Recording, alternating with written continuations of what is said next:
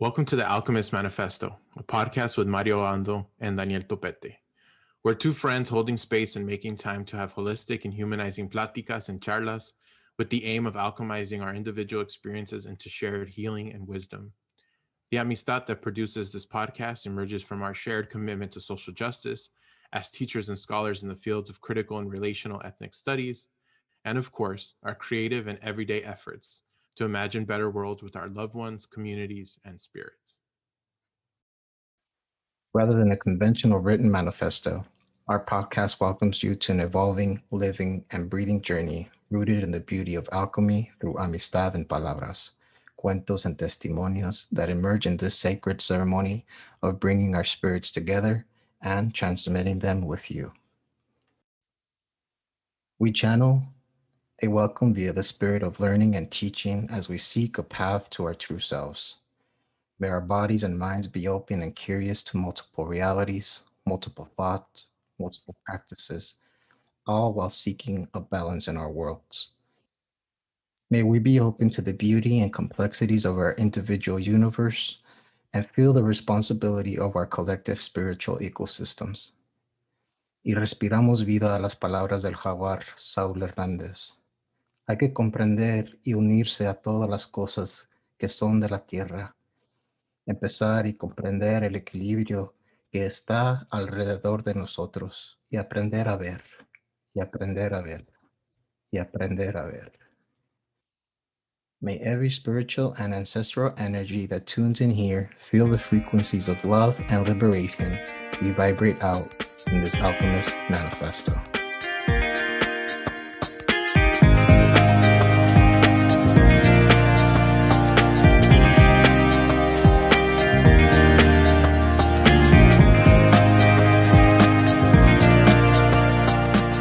Sending love and peace your way to everyone who's listened to the podcast. It's been inspiring to see folks who are listening and who are playing the podcast. We've really sent it out to friends, family, students who we're connected to and close to, and the reception has been really positive. And I just want to say thank you to everyone who's listened. It's been really grounding. It's been very much part of why Danny and I are even doing this podcast. So I just wanted to say thank you. Thank you for listening to our Getting to Know Us episodes. It's been very humbling to think about how many folks have been listening to us through this platform. I still think about why Mario and I decided to do this, and sharing this space with y'all has been very healing for me as well. It's been a part of this process to know that folks have been so supportive in creating this community with us, and to be a part of this journey to just reimagine, right, our spaces around us that can often be negative, can be traumatic, right, can be a lot of different things, right? And for us to reshift, right, the focus a little bit, and to be able to learn and heal from those experiences in ways that, to be honest, I don't think are very broadcast and promoted in our societies, right? These things are seen as weakness. These things are seen as vulnerability in a weak way, right? And we hope that us at least sharing some of these can inspire and keep inspiring us through to continue this. So thank you very much. Absolutely, and in that spirit, welcome to another episode of the Alchemist Manifesto. I'm Mario Alberto Oando. Joined here, of course, with my best friend, Danny Topete.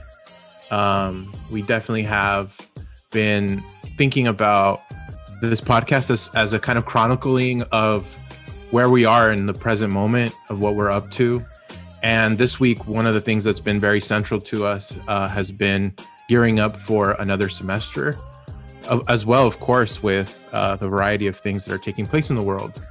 There was an inauguration on Wednesday that's been kind of present in sort of our cultural critiques of things. But we wanted to do an episode on teaching and gearing up for teaching, and what parts of ourselves we bring into the space of the classroom. As many of you know, the spring semester has either started for some of you, is about to start. Some of you are students. Some of you are teachers like ourselves. Some of you are parents. Some of you are family members. And, Danny and I are kind of across a lot of those lines, right? We're both teachers. And that's been kind of a central piece of our episode planning today, thinking about the importance of planning, preparing, and also, more importantly, how we think about teaching. In the Getting to Know Us episode, particularly the one with Danny, there was this kind of conversation about trauma and how it informs our teaching. And we talked about alchemizing our trauma as kind of really important lessons for life, but also really important ways of knowing and ways of being, of how we begin to occupy the space of the classroom. And we're going to dedicate this episode to fleshing that out a little bit more, right? Bringing our spirit, our body, and mind to think about, how do we alchemize our traumas and make them spaces of healing in our classrooms? So it's in that spirit that we have a few questions that we're going to ask each other and that are going to be the focus of our podcast episode today. The first one, I'm going to throw it Danny's way. What parts of yourself and why do you introduce to students as you're gearing up for really the second semester fully online during a global pandemic, right? Where there are over 400,000 people who have passed, so many people who are suffering. And, we're in this moment where connection's really important. So Danny, I'm wondering, what parts of yourself and why do you introduce to students? For me, teaching at the same school that I actually was a student, I did my bachelor's and my master's in Chicana, Latino studies at Cal State LA. And now teaching in that same department at the same school has really allowed me to reflect on the student's experience, right? As a former student myself, to really think about, myself as a reflection of them, instead of just having that teacher-student relationship that has been very, documented and very researched, right? I use, a lot of work from like Paulo Freire, right, the Brazilian educators, pedagogy, right, to think about, right, how is it that I can create a space for students to share parts of themselves, right, and really contribute to their own education. And for me, putting myself out there, telling my story to them, being vulnerable, right, I feel creates a better learning environment, right? To say, you know what, maybe my path is unconventional, right? Maybe my path isn't formulated exactly like, it has been said in, Saved by the Bell and all these shows, right? That it's like, every step, right, is so, fluid, and you might have some little, obstacles here and there, but you're right, you make it to the top, right, in a very effortless way. That has not been my experience, right? My experience has not been effortless. I feel like, it took me a while to figure out how to be a student. And I feel like a lot of the folks who are, in those seats are just like me and have similar experiences as me, as first generation college students, right? Trying to navigate these spaces that often are kind of like sink or swim, right? Or like figure it out or don't, like, and even then as I kind of reflect, it's like there are services, there are things out there that can help students like find that path.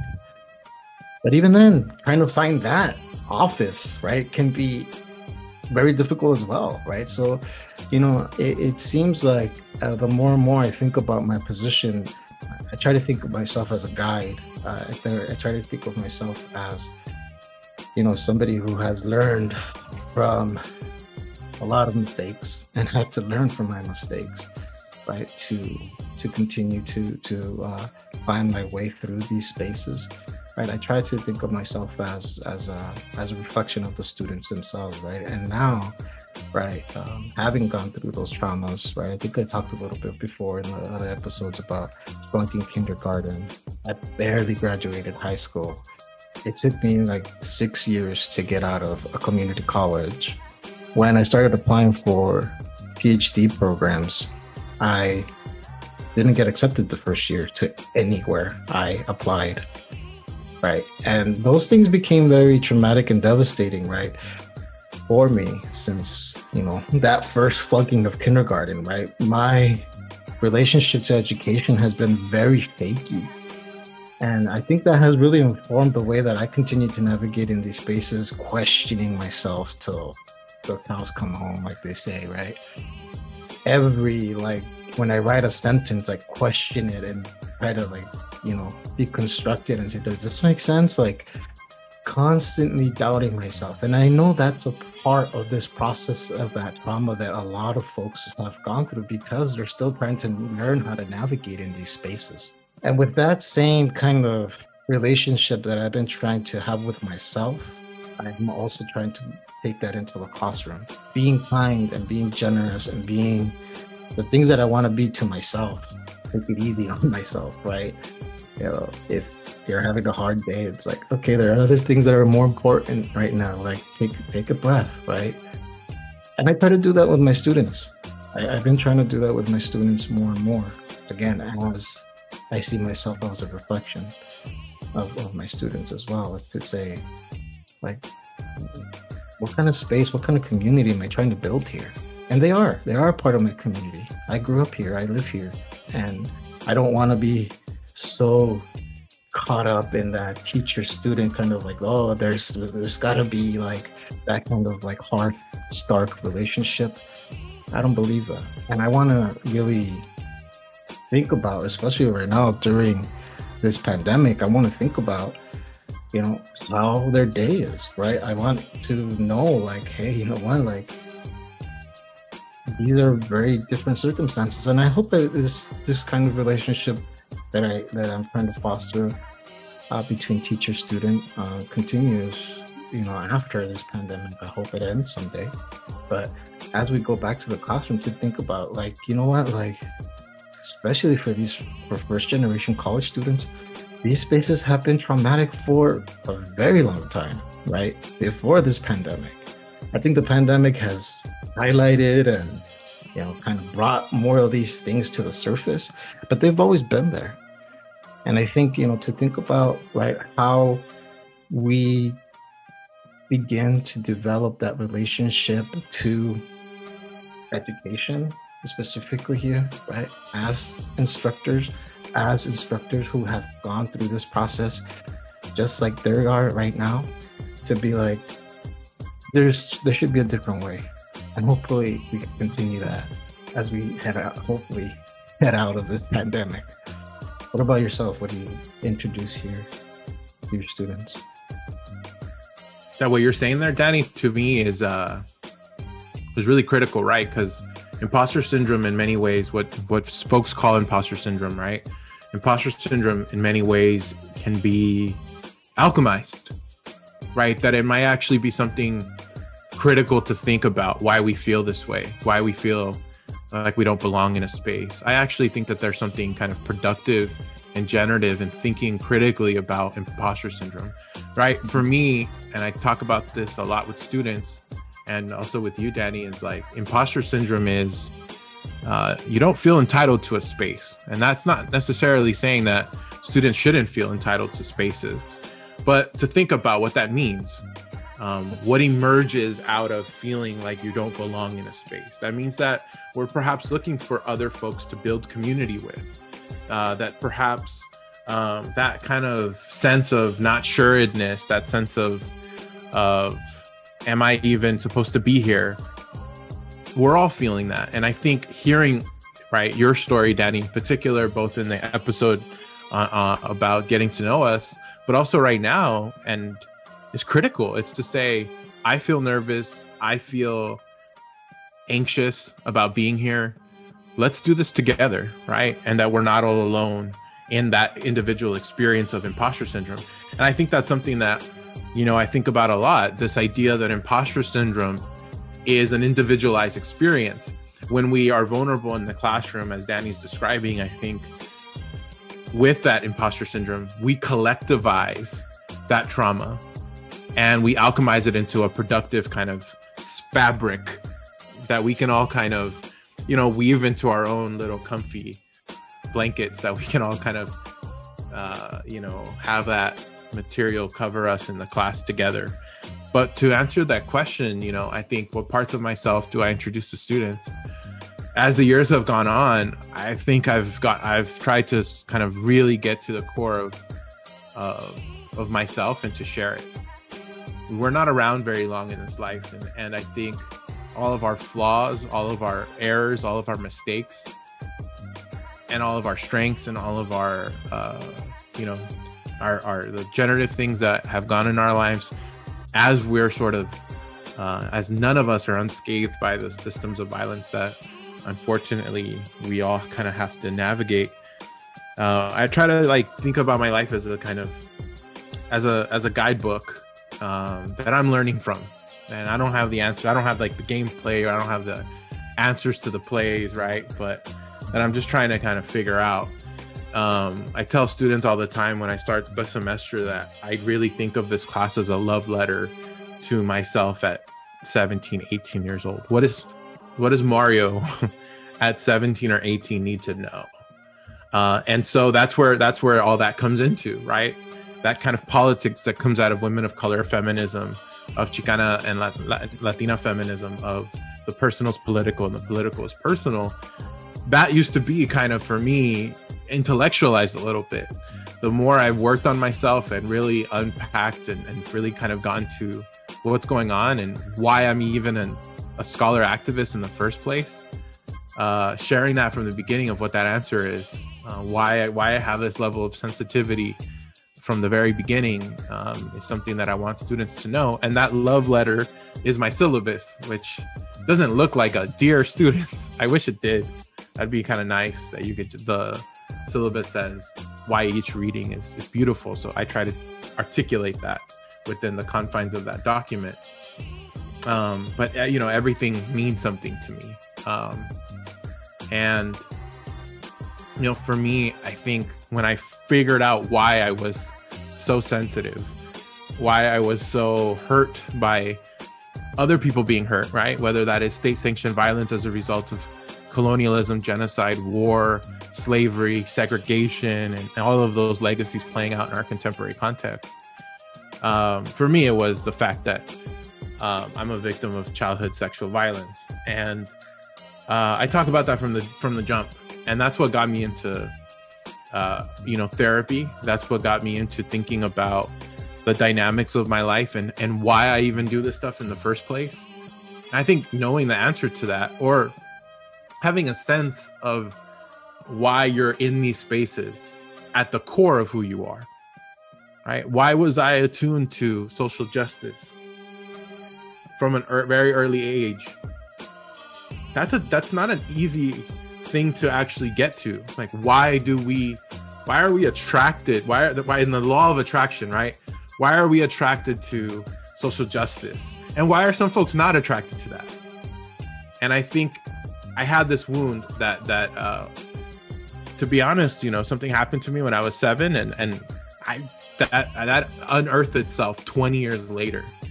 And I really try to talk about that in my classes, as a way to think about our personal stories and our lived experience as forms of connection, as not just indulgent, but forms of connection in the class.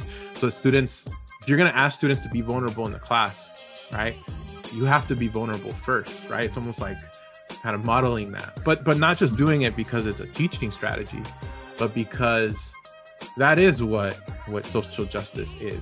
And so I try to reveal my relationship to healing, to therapy, that I'm taking care of myself, and I'm gonna do everything I can to take care of their stories, their journeys. And for me, it's alchemizing that violence that I experienced that kept me silent, and really trying to go to school and like you like be like, all right, I got to learn everything about social justice without ever really working on myself. And so I kind of like, now it's like alchemizing my own personal story of violence into this kind of form of connection. And then all the tools that I've gathered in that journey, which are, maybe this happened about almost a year ago. I have it in a journal. It's early February of last year, right when the pandemic was gearing up, and I wasn't that aware of it. But my therapist asked me a question: what are you feeling? What are your emotions? And I was like, what can you? I've heard, like, I know how to articulate that, but what are the kind of dynamic? Why are you asking me that, right? And she kept saying, you keep saying I think a lot, and you don't have I feel statements. And so one thing that I share with my students is one of those tools is like checking in with your 5 emotions, right? When do you feel angry? When do you feel sad? When do you feel happy? When do you feel envious/disgusted? When do you feel afraid? That to me has changed my life drastically. And so, as you mentioned, Danny, what's going on in their day, I try to start my classes with that wellness check-in, that's one of the many. But also, checking in with your senses, right? Like, your 6 senses, your sense of taste, your sense of smell, your sense of, all these other senses that help you ground yourself in what you're feeling, what you're sensing, and bringing you back into your body beyond the kind of, I'm a student and I have to perform these things. No, you're a spirit that has a body, and that spirit and body need that kind of watering and nurturing, right? And I think those tools that I've been working on, whether it's those 2 things I mentioned, or journaling, or checking in with them about the importance of meditation and offering that as another tool, is part of that alchemy for me. That alchemy of taking our traumas into activities that maybe they could learn from too, and making my individual stuff community-based.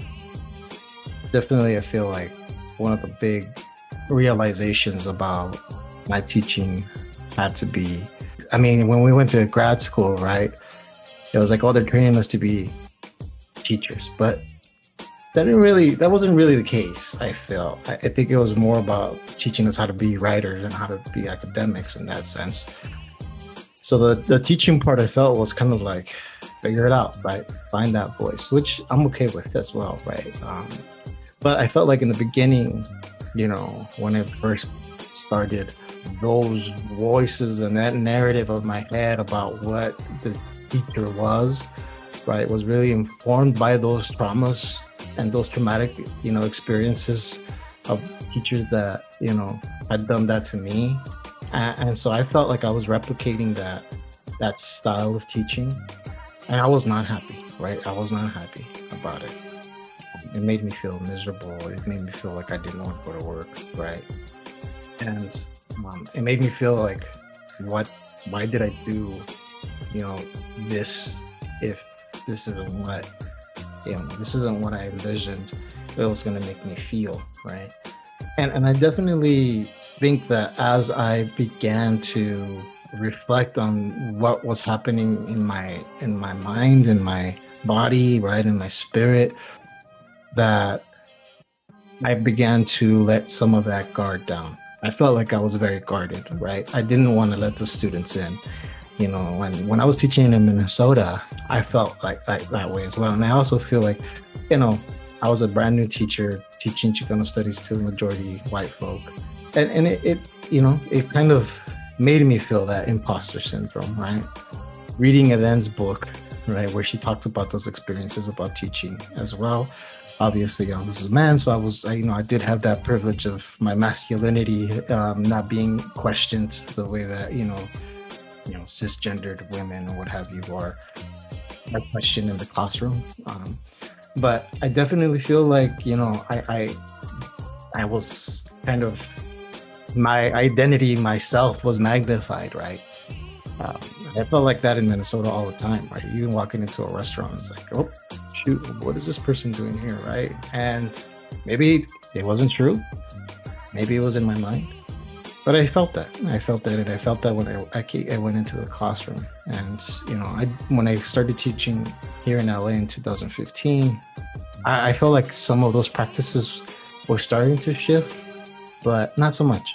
And, again, I think it took a while, for us to have these conversations. I go to therapy as well to really think about what was happening inside of my spirit. But I definitely feel that as I started letting my guard down and seeing the potential for humanizing pedagogies in the way that we teach, that it started making more sense to me. It started making sense more. Even my writing started making more sense to me. Why am I doing this? Like from what perspective am I doing this? Who am I doing this for? Right? I felt like all of those things were always external. I was always trying to prove someone right or wrong, right?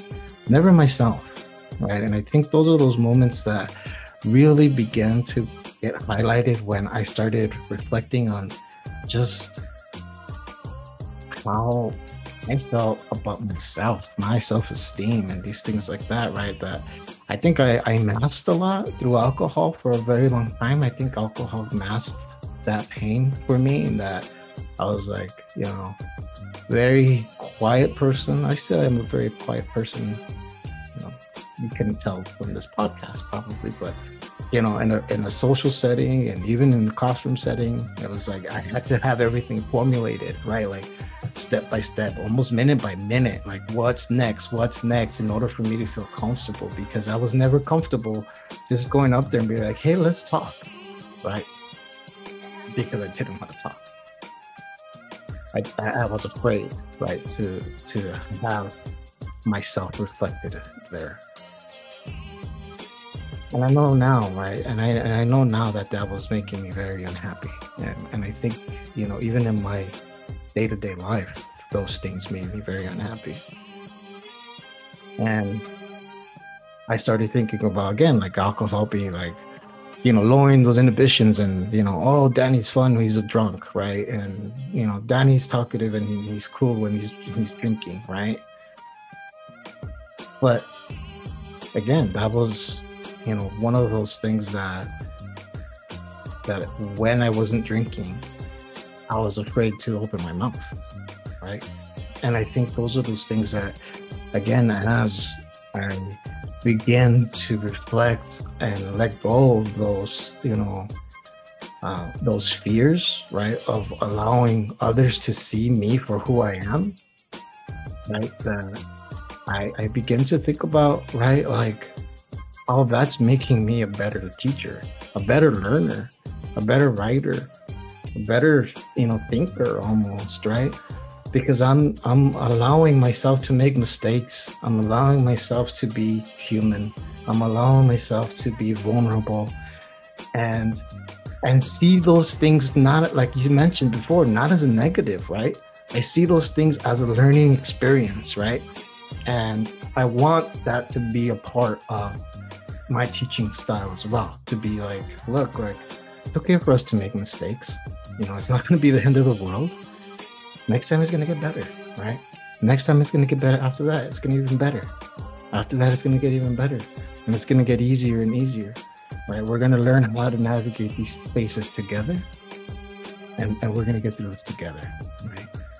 And I'm hoping that as this process, as this podcast, right, and those who come and support, this podcast, give us comments and thoughts, their own thoughts, that we can continue to grow that community and of growth and healing and vulnerability, and say, what, like, maybe we don't have all the answers.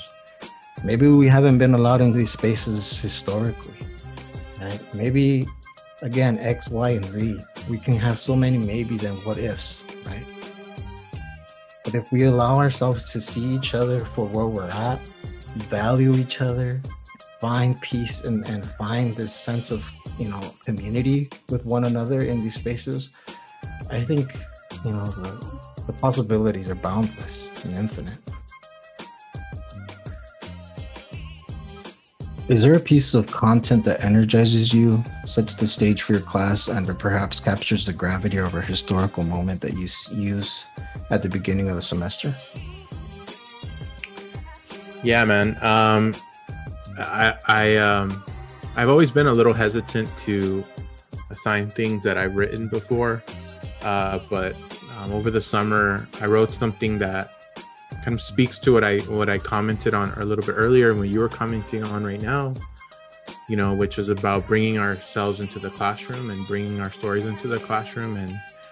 And I felt like I really needed to connect with students at the beginning of the fall, and I assigned an essay I wrote called Luna Lovers in the beginning of the fall. And I assigned it because I was asked to write about my experiences in Minneapolis, Minnesota, as a way to respond to the killing of the state-sanctioned killing of George Floyd.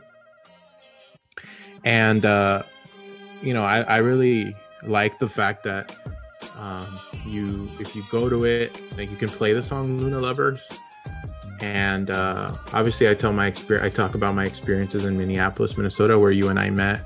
And that to me was the safest place in Minneapolis when I was out there. It was being in your apartment. Y'all had the heat turned up. I think you've recently told me that it wasn't on purpose, right? No, the thermostat was broken. It always kept me and Solheim warm. Shout out to Solheim. That's why I have such clear skin. I was always sweating in there. Like a sauna. But when we would go over to your apartment after a long day of, commuting to the university, y'all would put your son Diego to sleep with a lullaby, essentially, right? The song Luna Lovers. And in the essay, I talk about how much that song means to me, because it helps me alchemize sonically heal those memories. It's almost like when I was asked to write that essay, as I told you and Reina, when I asked for permission to talk about that experience, I was really in a headspace where I just wanted to talk about all the bad stuff that happened, and I do talk about it in the essay. You, me, and Soham were escorted out of Target Field in Minneapolis for cheering in Spanish. Yasiel Puig, who was on the Dodgers at the time. I had some pretty kind of negative classist and racist experiences in nightclubs and stuff like that. I write about all that stuff, negative experiences in activist spaces too, that were predominantly white. And I was going to go right into the misery, but that song started I really tried to meditate when I was writing that essay. It started really coding my experience, right? Luna Lovers. That there was actually something soothing about that. And it's, in many ways, it helped me put that experience to bed. But also, meditate and be conscientious that, community, friendship, those were going to be the experiences that were going to generate a way out of this hell on earth that wrecks itself specifically on Black folks and extends itself to communities of color, racialized and indigenous. And I assigned that essay because, I think now that I look back on it, it was trying to have students see that, my experiences, but also see that we were going to use personal experiences as a vital part of the classroom, as something that wasn't just going to be there for trauma purposes, but was going to be there for, its potential to link us all together. I talk about a childhood friend of mine that, although I had lost some contact with over the years. He was murdered by the Whittier Police Department, Jonathan. And when the Black Lives Matter protests came to Whittier, where I currently live, folks in those protests were honoring, his life along with the life of George Floyd. And it was a really important moment for me to see him being acknowledged after I had kind of been really silent about it since it happened. And he was murdered a few years ago, but his head bashed and asphyxiated by the Whittier Police Department. And what that essay kind of reminded me was, that essentially, unfortunately, Jonathan, without consent, and George Floyd were now ancestors, right? And we're potential friends that we never necessarily cross paths with and won't, but that they could be kind of a guiding light into how we understand the intimacies of racial violence, the intimacies of ableist violence, because that was Jonathan's story as well. He was suffering from and living with some pretty serious mental health issues, and that's what the sort of reason why the rationalization for why folks called the police, and that all those experiences, I started the semester with sharing them through that song Luna Lovers. And that song to me, obviously reminds me of your son, right? It reminds me of Dedo and him sleeping soundly. It reminds me of what I hope, to model in my life with being around young folks, being around, kids as well. All you want for them is to be safe. All you want them to feel like is that, that the world is there for them to dream. And as, the song talks about, right, that, we can move through this life gently. It's a beautiful song to think about how do we want to live in the world? How do we want to be in the world? And that song for me is that kind of piece of content that energizes me to be gentle and to be slow. That we don't have to be so, particular about this type of actions that we take, but gentleness and the way that song, if you get a chance to listen to it, is kind of lullaby. I love to. I do share it in the beginning of my semesters. I want them to kind of think of the class in that way. To think about that dreaming still matters, that relaxing still matters, unwinding. That song that helps you go to sleep because the world's cruel.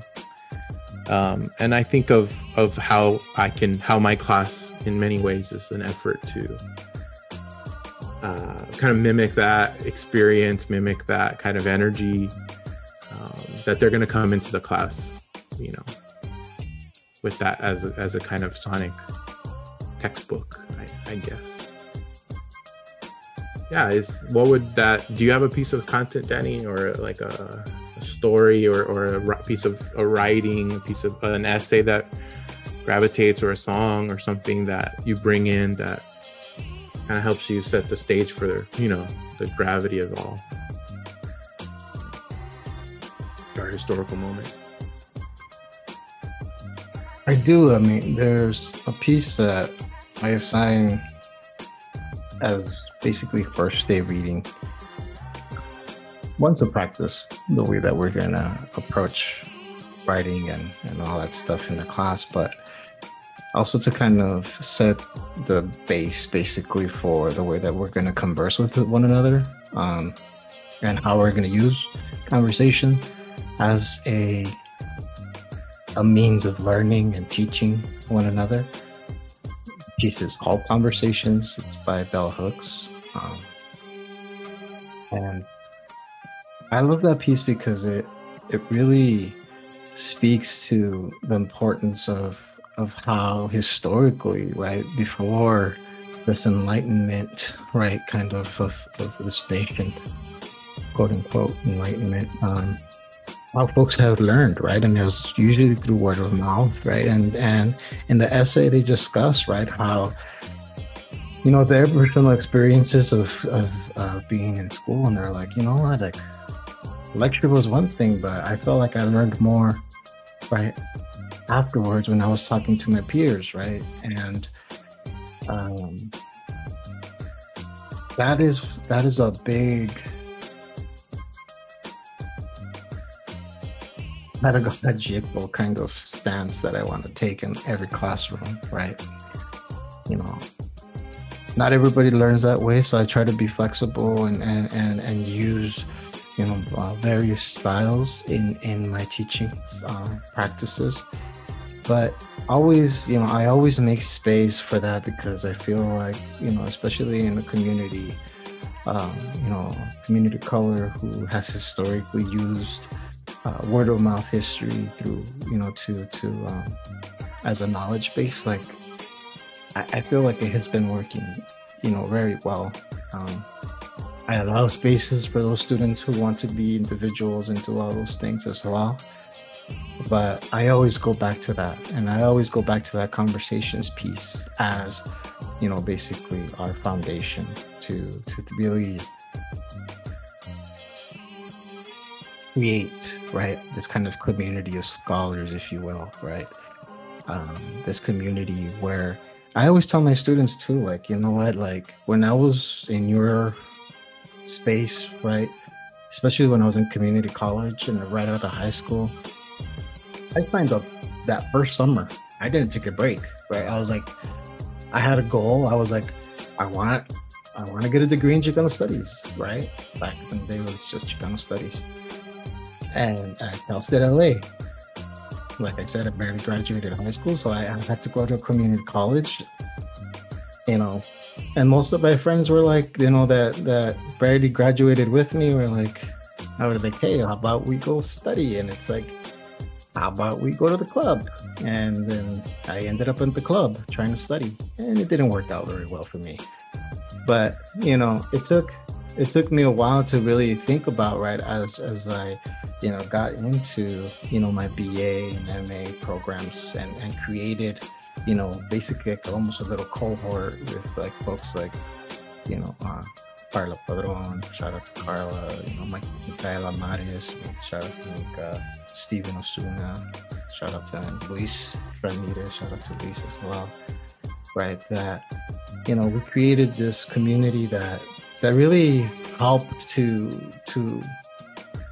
guide, you know, me specifically. I mean, I felt like, you know, these folks, I felt like, I mean, and again, this is probably my self-consciousness, but I felt like I was the dumbest one in the group. But you know, it really helped for me to really think about, right, how we were all, you know, uplifting one another, right? How we were all kind of in this community going through the same thing together, right? You know, and yeah, we did our fair share of partying as well, but we did our work, right? And again, that really helped me to kind of promote that as well. And I share that with my students as well. I'm like, hey, look, all y'all are going, you know, specifically right now in this classroom, are all going through the same thing. Like, support one another, right? Let's get away from the idea that academia is this individualistic, right, endeavor, right? That the way you succeed is by going into the top floor of the library in this very secluded area, and, you know, you read the entire book and now you're an enlightened person. Let's get away from that, right? Especially when we're working with communities that have historically relied on one another to create knowledge, right? And ancestral knowledges, right? And I love that piece. I love that piece because it really highlights that sense of, communal learning, this sense of really being there for one another and to succeed in that way that, again, in this nation has historically told us, like, don't go to your community for knowledge. Forget that. Forget your languages. Forget your cultures. Forget, everything that you think your parents might have to contribute to your education. Throw that out the window. And I feel like this piece really challenges that historical kind of narrative that we've been taught in this nation. And again, says quite the opposite. It says, no, every one of them can contribute to your education. Every one of them has a say in your success, right? And let's go back to those roots.